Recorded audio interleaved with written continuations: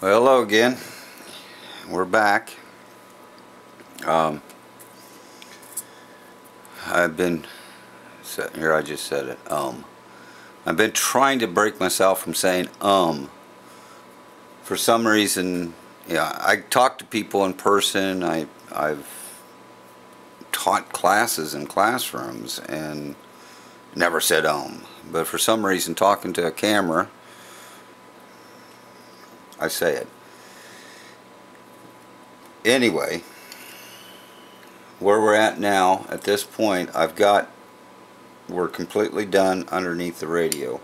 Everything's all hooked up, all the wiring. You noticed along here, I have run that wire all along this left apron, both the power cord as well as the power leads, up to the switch. Made sure to keep plenty of room so when the screws go in, we don't hit anything there. Same way as over here, these wires are shoved away so that the screws can go in and not hit any of the wires. Now all the components in. This was that sand ohm resistor. It was 5-watt power resistor. I didn't have the right value. It's a 12K. So what I did was I put 222K 5-watt resistors in parallel. That gives me 11K. It's actually just a little above that, about 11.5K. So that's plenty close enough for that resistor, for that dropping resistor. Everything else has been made connections to. Now the next thing I've got to do, I've got pretty well started putting stuff on the top together. The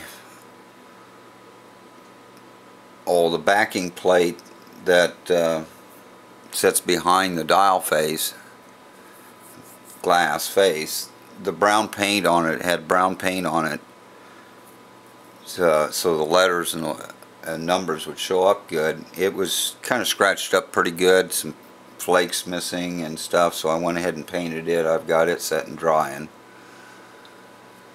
And let's see what else. I went ahead and painted.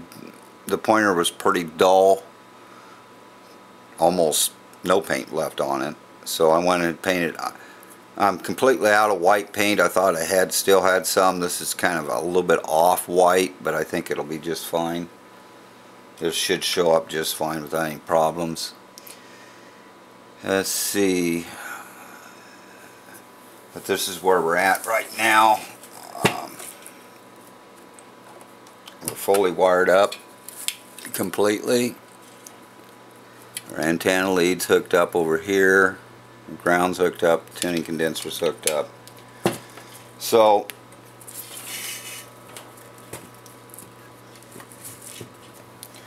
now one thing I forgot to do on the last video on this, the video before that, I asked a question about the power supply and its location, and I meant to answer that question last time, and I totally slipped my mind to do that. It's located over here. The rectifier sits down underneath here. You have your oscillator coil here. There's 3/8 of an inch between it and the pins on the rectifier tube.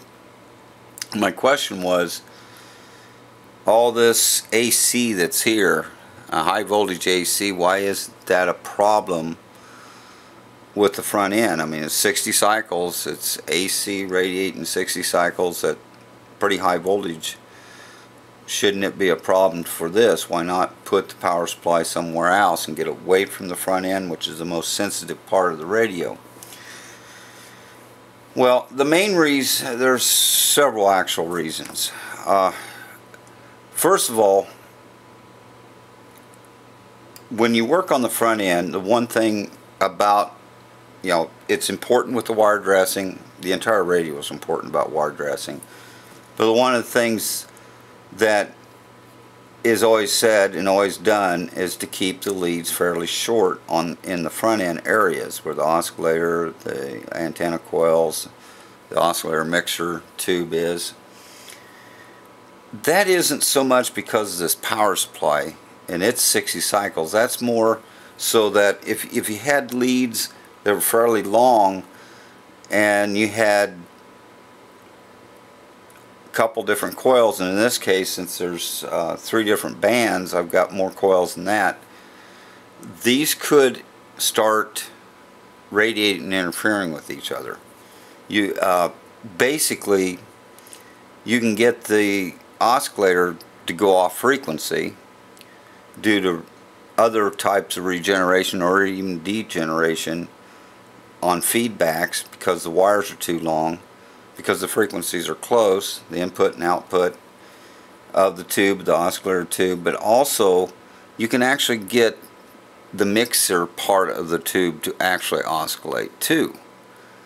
I mean, it's got an input grid and it's got an output. If those leads are long enough and they either capacitive couple or they couple with some of these coils from the oscillator or the antenna coil or anything, then it could give some problems because the frequencies are close. But this is 60 cycle. These here are running in much higher frequency, several hundred kilohertz into the megahertz.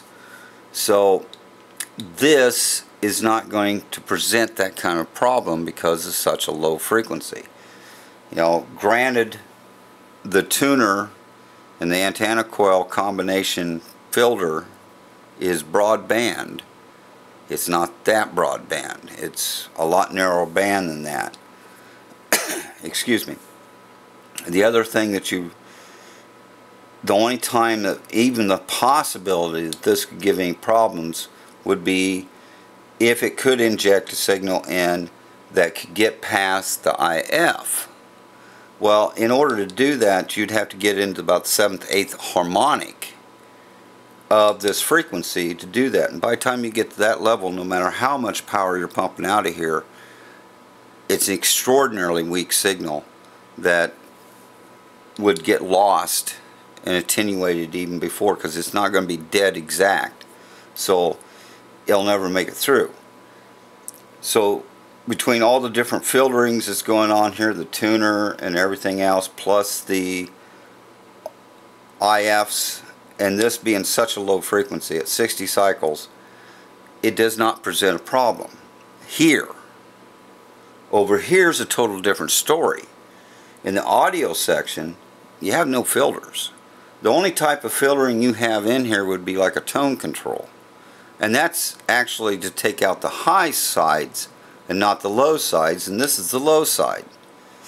So, you know, your tone controls generally are designed more to bring in bass. Well, 60 cycles is pure bass. So if it was over in here, it would seriously cause a lot of problems over here, and you would definitely hear a hum that there's nothing you can do to get rid of it.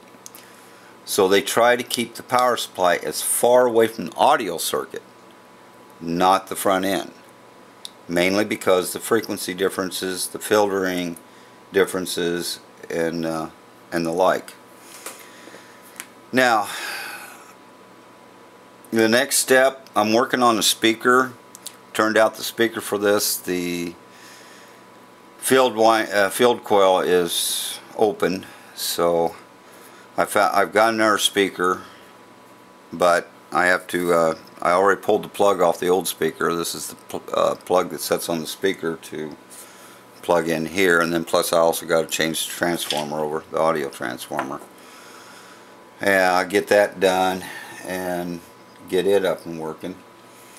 Now, some other things I ran into, the volume control, well, not in this one, I already fixed that, but I already started playing around with the other radio, and I ran into an interesting thing with the volume control on it. It'd been a replacement, and it was open, So,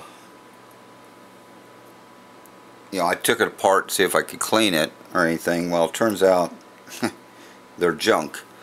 This is the piece, this is your resistance piece that's in there that your wiper runs across.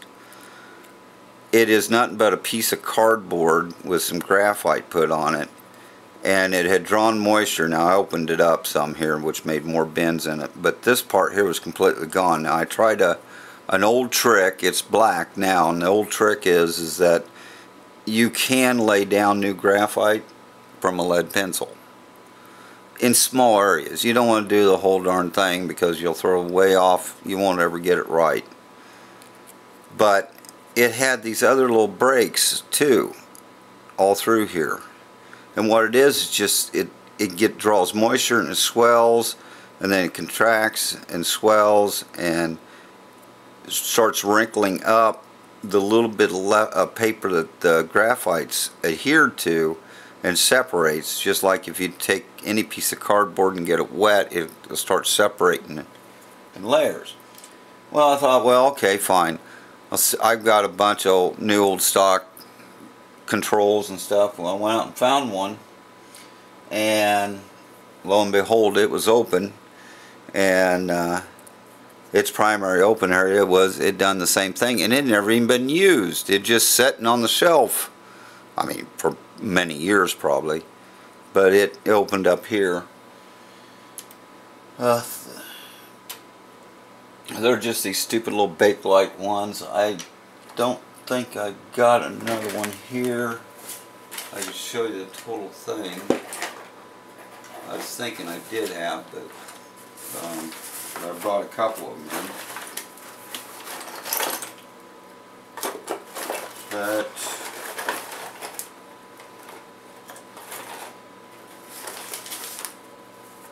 no, I don't. So anyway, I'll have to try to maybe get another one out and show it to you what they look like. But while I was messing with that, that's where I got the one can condenser that I cut open with the knife, which, by the way, Brett had made a comment with a great tip on that, how to open those up, these style here, the cans like this, or any can that you want to cut open instead of uncrimping. And his channel is Brett, and Brett, I'm going to just throw your last name, Frohwein, or Frohwein, F-R-O-H-W-E-I-N. Anyway, his tip was a tubing cutter, like you use on plumbing, for copper piping. You can pick those up, any hardware store, any lumber yard, Menards, Lowe's, Home Depot, any of those places, other home supplies, even farm supply places, even automotive, you can get them anywhere. But they'd be great because, for one thing, now this is not so bad on these kind of cans because you do have something to go by when you're cutting. But some of these cans actually clamp in, and you can they'll have the same type top. You'll end up cutting, you can cut down here where the clamp is, because the clamp's going to hold it back together for you. But using the knife, you got to be real gentle, real slow about it, mainly because your tracking will get off. You'll end up going off at an angle like this, and then by the time you come around, your start point was here and your end point's here, and you got a big gap. A tubing cutter wouldn't do that. It's going to track perfectly straight all the way around. It's going to make it a lot quicker and a lot easier. In the process, though, of tearing this one apart, ran across something rather interesting. For one thing, it still had virtually all the dry chemical in it. Now, these are actually liquid. They're wet. They're supposed to be full of liquid. It had all dried out into this powder. That's all that's left. It's basically boric acid and a few other little chemicals in there. But also I found in there these little pieces right here. Well, that's part of the anode plate that has started deteriorating. I've never actually seen one go this far. I've seen some of them have a little bit of discoloration, but it came off here, just started corroding away and deteriorating away. In places here, holes through it and everything. Plus it's fully discolored. And I spread this out so you can see it. They should normally be like this together, and they should be shiny like that. Another style is like this, just a different design. This is what insulates them from the can. This sets inside the can here, and then those set inside here. That's your anode. This is your anode, goes in here. This is the insulator, goes in here, and then your negative or cathode. Well, this one also had a very badly, it warped, and just like it got hot. I'm thinking that's what it was doing. It was getting awful hot. May have been badly leaking and shorting.